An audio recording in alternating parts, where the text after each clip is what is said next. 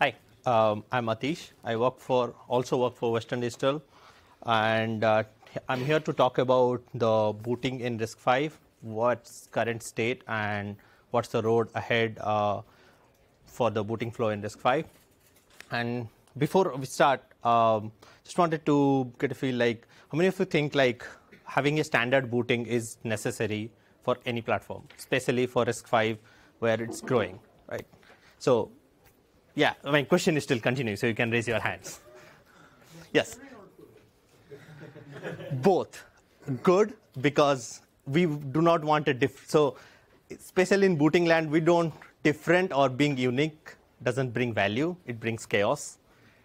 Being standard, being boring actually brings value, because if a user knows how to boot a x86 ARM system, he should be able to, or she should be able to boot a RISC-V system. That's the whole agenda of the talk. Is we want to make it more standard and standard. So we want to follow more open source as possible and follow the protocols or methods that already open source systems already uses. So here's a brief agenda of the talk that I'll be going through. And starting the talk, so here is a brief, most commonly used embedded boot flow. A multi-stage boot flow where you can have different open source, and all of them are actually open source, and that's how all of the embedded world actually works. So you can have a different combination of it, and you can definitely run it, but that's what the recommended boot flow is, where actually you can go ahead and run your software. So to start with, first would be your zero-stage bootloader, which basically does load the next one, gets executed from the ROM. That's what, whenever the power on reset, that's what gets started. Next is the first stage bootloader, which basically runs also as a loader. Should have the capability to load all the next stages, something like the next runtime service provider, next the real bootloader, or for the matter Linux as well. But given what software open source project we're using, it may be actually doing that, or may not be doing that. So currently, in RISC-V land, there is FSBL, which is a site specific one. There is U-boot SPL, which is the secondary program loader from U-boot, and then there is core boot, which does that job. Then there is runtime service provider, which is the only software piece actually resident after Linux boot. So when actually Linux boots, all of those other pieces basically overwritten, because we don't need them, but we need the runtime service because that's where the OS actually need anything that needs to communicate downstream with the firmware. That's where the runtime service provider comes in. And OpenSBI currently provides that for RISC-V. Then there is U-boot, which acts as the last stage bootloader. So last stage bootloader, which mostly you actually see, like where you configure your menu or actually boot Linux. And the other bootloader, so these are the already upstream available, that's why it's there. There is also Grub, which would eventually be fit in here, which would also be act as a last stage bootloader. And then currently core boot can boot technically U-boot, but directly just loads Linux and then loads OpenSBI. So and then it asks OpenSBI to jump to Linux.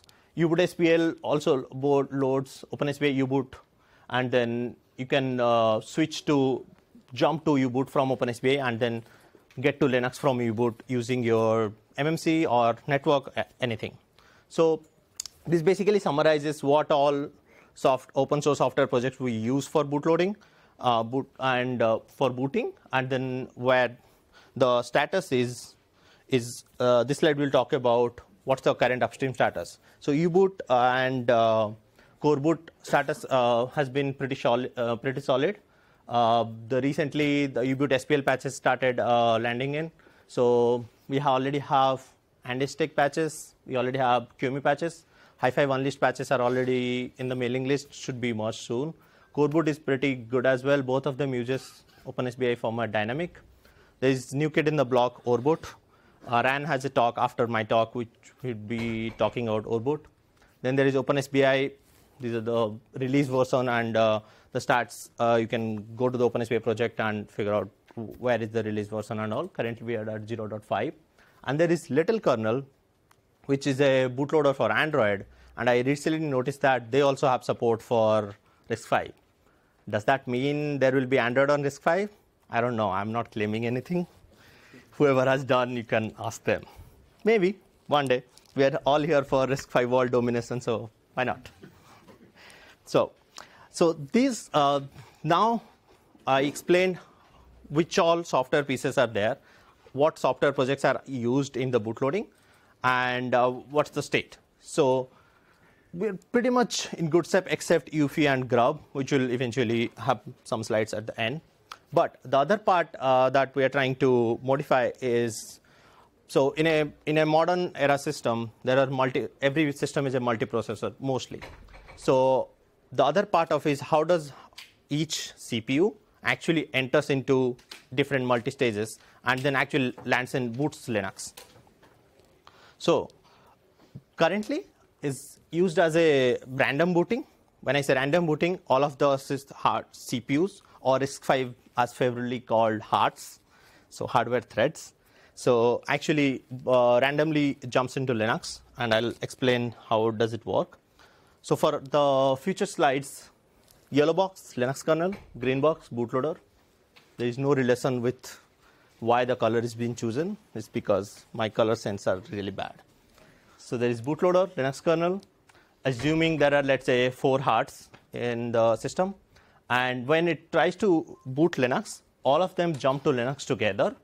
So since all of them jump together, there has to be arbitration. So one gets chosen to be this, the booting heart.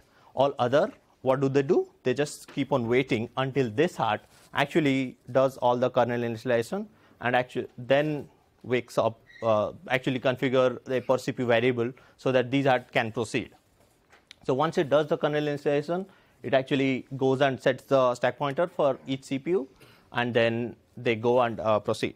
So simple enough.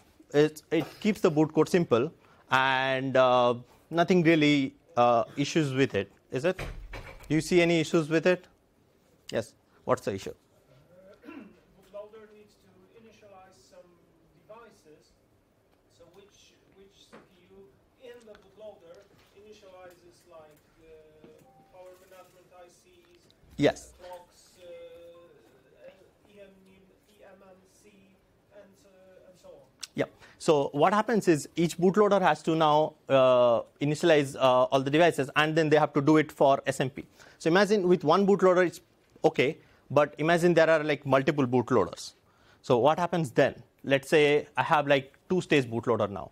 Now every stage the same thing will happen. Every stage there will be multi-core, then there will be a lottery, there will be one core will be going forward and then waiting, all other cores will be waiting. So what happens is, let's say, doesn't matter. So the stage number doesn't matter. It's not corresponding to what actual stage is. For now, it's just an illustration purpose. So let's say first all of them enters into stage 1 or stage 2. Doesn't matter. Then one gets chosen. All of them waits again. That heart sends an IPI to wakes them up after it does all the initialization, as you said, all the driver initialization. Then all of them actually wakes up from an interrupt. Then all of them again jumps to the second stage. Again, one gets chosen. It can be any heart, so it doesn't have to be the first heart that gets. So every stage, it can be a random heart. Then that again sends an IPI. Other are waiting. It comes out of the IPI. Then all of them together again jumps to Linux, and then you know the process, how it processes in the Linux. So that's the problem. As we have more stages, this gets complicated. The other issue is now all the hearts are in Linux, actively running, and there is no way to there is no way for Linux to actually return the heart to the bootloader or the runtime service provider. That complicates your CPU hot plug and kexec. So for kexec, what happens is it stops all the hearts, and then one heart boots another kernel. When it boots another kernel, all other hearts, if you are managing it in the kernel, then you have to, at the same time, you are keeping that kernel resident code, and also you are booting another kernel. So you have to manage that code, and you have to make sure that the other kernel doesn't override the memory. Similarly, hot plug, you have to manage the hearts in the interrupt. Manage the interrupts in kernel, while stopping the hearts. And then while bringing up, you have to bring it up in kernel, which is not exactly stopping the heart because supervisor has still access to those hearts. So other alternate approach to how does the heart boot actually is ordered booting. So most of the other ISAs, other architectures have already implemented this. This is the standard way of booting where one heart goes through all the way to Linux, and then it brings up all the hearts one by one, which simplifies CPU hot plug and kexec pretty much, because now in CPU hot plug, kexec, or normal booting, all of them uses similar approach. All of them use not similar, exactly same code path. The firmware keeps the one heart, let one heart go and keeps all other heart. And then whenever you need to start or stop, all of them return to the firmware, and then you can start and stop using some calls which I'll be explaining later. Now, so how does the ordered booting looks like? Same. Let's say there's bootloader and Linux kernel. There is 2 stages. Now, the first stage will have a lottery, because otherwise you have to assign saying that this is my boot heart, which may not be available. That heart number may not be available in a system. So one lottery is okay. Then that heart gets chosen as the boot heart, and all of them actually goes and wait there. That heart actually goes and proceed to all of the stages. So it goes to the next stage, that continues to the Linux. Linux actually does all the initialization. Then now it's ready to bring all the hearts. So it makes a call to the firmware or to the runtime service provider. Then it receives that call. That's when it sends the IPIs to the hearts actually waiting there. And then all of them heart wakes up. And now all these middle stages, which are not anymore resident in the code. So we do not have to modify anything related to SMP in those stages. And then all the other hearts know where to jump to Linux. It directly jumps and then starts running Linux. So that's the advantage of ordered booting, and that's how the ordered booting will work. Now, another advantage is, let's say you want to add one more stage. The other stage doesn't have to do anything. The other stage, that heart only jumps to, instead of jumping to Linux, it just jumps to the next stage. It does whatever that stage need to do, and then it jumps to Linux. And then the entire process remains same. Hi. How do the stages after stage 1 know not to do a lottery? Sorry? How do the other stages know not to do a lottery? So they do not have to do lottery. So the question was, how do the other stages do the lottery, right? No, how they know how to not do the lottery. Oh, because they are not now receiving, they are not getting all the hearts. All the hearts are not available there. So it's only one heart going forward. So they do not have to do lottery. Okay, so how do we do the bringing up and stopping the hearts from the firmware with the new set of SBI calls? I'll not go through the details. It's available in the spec. It's already merged. So, and the patches are also available in the OpenSBI and Linux kernel patches are already in the mailing list. So you can take a look and give feedback. I just recently posted. So with that,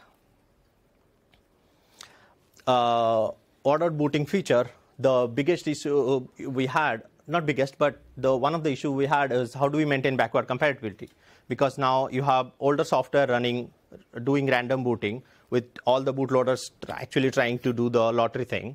And then with the newer software, it's not anymore, do not want them to do it. So this is the backward compatibility table. If you are using OpenSBI or Linux kernel master, you're good. You will obviously get the order booting. If you are using any of the older version of OpenSBI, then with or without HSM patches, it will detect that it does not have the HSM extension. So it will just go back to the default random booting. Same thing if you are using BBL or any other older, very old OpenSBI, which is older than 0.5, it will also fall back to the random booting. But if you are using master branch of OpenSBI, which will have the HSM patches and you are using Linux kernel without HSM patches, then you will only get one core, because now the Linux kernel thinks that HSM extension is supported, but it's actually not implemented. Linux kernel basically is not making those calls, so you will not get SMP booting. So if you want to use the OpenSBI master, you have to use the Linux kernel patches, and it's not current master, so there will be. We are waiting for the spec SBI spec to be merged, the replacement extension and 0.2. Once that's done, we'll release 0.6. So 0.6 will be without HSM patches, and anything beyond 0.6 will have HSM patches. So you should go and pick up the master of both kernel and OpenSBI to have ordered booting, and then CPU hot block exec, which will follow. Now, the last piece, as I promised in the beginning, is UEFI. So thanks to Alex, Abner, the EDK2 UEFI already, it's almost getting merged. There's a talk by Leif today afternoon that will discuss more details on this. U-boot grub support has already been there like for a long time. The only missing piece was EFI stub, which I got it working like a couple of weeks ago. So it basically puts a EFI Linux header on a peek-off header on top of Linux image header. So it fakes Linux image as a EFI executable to the whatever your loader, so EDK2 or U-boot. So that's how it basically treats it as you can boot Linux using entire UEFI protocol. Now, with all these features, the one thing we also want to be, like as I said, standardization is important. So we also want to get into the EBBR compliance. So as per my understanding, EBBR is a specification that allows interoperability between different hardware platforms. So once your hardware platform conforms to EBBR, you know that for sure you have these many features, and this is how you boot. So as per the technical requirements, we are almost there. We have to implement the runtime services, few of them, and then, or just say that we are not supporting runtime services, but that feature has to be there. Other than that, startup protocol, and the startup protocol is basically all the hearts booting, the flow I explained, and then the firmware storage, which requires you to be on GPT partition, and we already have GPT. You are already using GPT partition. The part I'm not sure, and I'm hoping I'll talk to some folks and get it clarity, is not technically political, maybe logistics, because it's hosted in ARM software and the copyright has ARM limited contributors. So I'm not sure whether we can get into that. So I have to open to discussion. How do we get that work? You only have 10 seconds to teach. Yes, I'm done. So so for the future work, we need to upstream the patches, we need to upstream the spec, and then once all those are done, hopefully we can make the EBBR compliant, and then do a kexec and kdub implementation, which would be nice to have all those features and help you debugging. So I guess I'm done. Yes. Okay. I had a demo, but I guess I'm running out of time. So if you want to see the UEFI boot, I have it running, so you can talk to me after the talk, and I can show you. Thanks.